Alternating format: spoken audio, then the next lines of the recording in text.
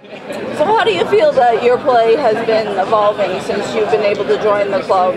Yeah, I feel great. I mean, obviously, it takes some time early on. Just the important thing is just building relationships with each other. I think, both on and off the field as well. So that's first, and obviously with more and more games, I become more and more confident, and I feel good right now. You guys have been able to get a lot of great results the last couple matches. How do you bring that not only to Sunday, but for the rest of the season? Right, just being consistent. Obviously, it's a tough thing. Just continue to just keep doing the things that we're doing.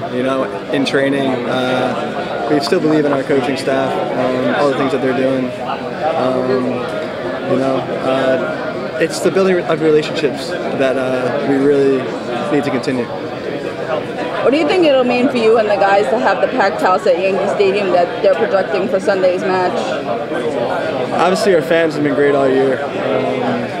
Obviously, it's definitely going to be a fantastic environment, and we're all extremely excited to be a part of it. And we just can't wait to just get this thing started. And for you, are there any particular emotions, before you go into a rivalry match, or is it just you're just trying to focus on what you have to do?